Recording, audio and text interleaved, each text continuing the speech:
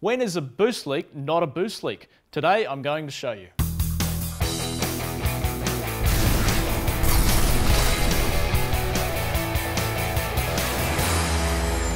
In one of my previous videos, we put a leak tester on a car and showed that we found some bubbles coming out of the blow-off valve. One of the things about a leak test is you're actually putting boost pressure into the turbo intake. And normally when the car is on boost pressure isn't on the turbo intake. In fact, there is no pressure at the turbo intake itself. It is only from the turbo to the intake manifold. With a blow-off valve, if it has a recirculating port on it, that recirculating port connects to pre-turbo.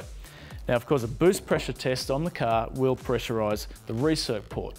Now, that's the important key here. When the car is on boost, there is no pressure in this recirc hose. It is literally just a duct to vent the air back to the intake when the blow-off valve blows off. But in pressure testing the car, because we're putting pressure in the turbo intake, it's also going up the recirc outlet of the blow-off valve. Now, in the case of any dual port blow-off valve, exclusively they use a piston in a bore.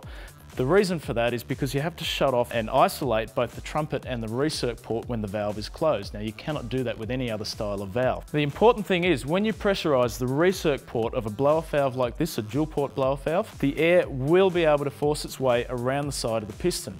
Now, of course, the piston has to have a small amount of clearance. Now, typically, even if you run the tightest machining clearance you possibly can, this will be somewhere around about 0.02 millimetres. So that's the kind of gap we're talking about. Now, to show you what's going on, I'm going to use a compressor here to push some pressurised air back up the recirc, and I'll show you what sort of a sized leak we're talking about. All right, so we'll put some pressure on the recirc. I'm using about 15 psi.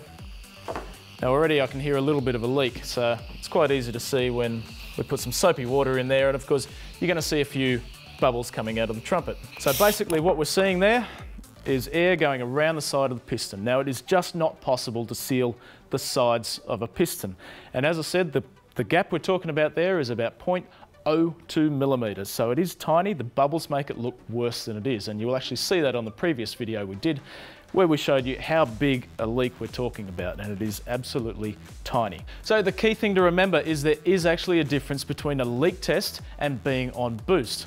Now, a leak test will be pressurising the recirc port of the blow-off valve. Now, that is not designed to hold pressure that way.